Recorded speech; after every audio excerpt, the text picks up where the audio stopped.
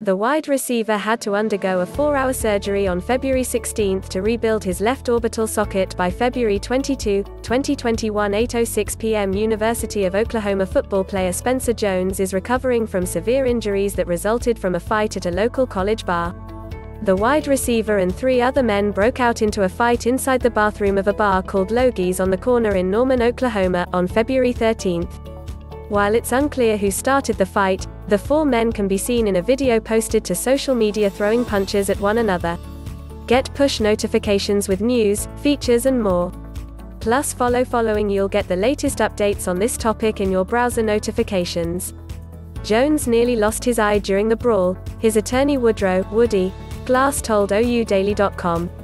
The wide receiver had to undergo a 4-hour surgery on February 16 to rebuild his left orbital socket.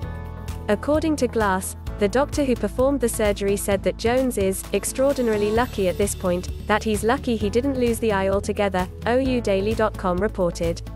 Glass added that the doctor was able to do some things surgically to rebuild that orbital socket and thinks everything is eventually going to come back to normal, but it's going to take a while for him to fully recover.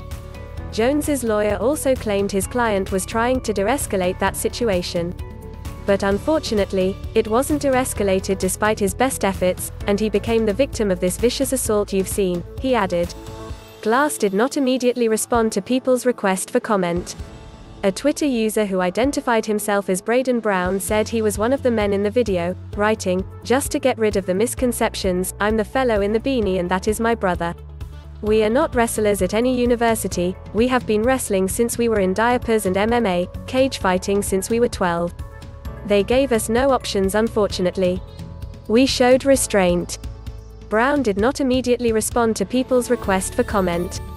Never miss a story. Sign up for People's free daily newsletter to stay up to date on the best of what People has to offer, from juicy celebrity news to compelling human interest stories. Jones filed a police report on February 16. The Norman Police Department was not called to respond to the incident on the date it occurred, the department tells People. An active investigation into this incident is ongoing. The NPD report shows that they are investigating a complaint of 2 counts of aggravated assault and battery, though no arrests have been made.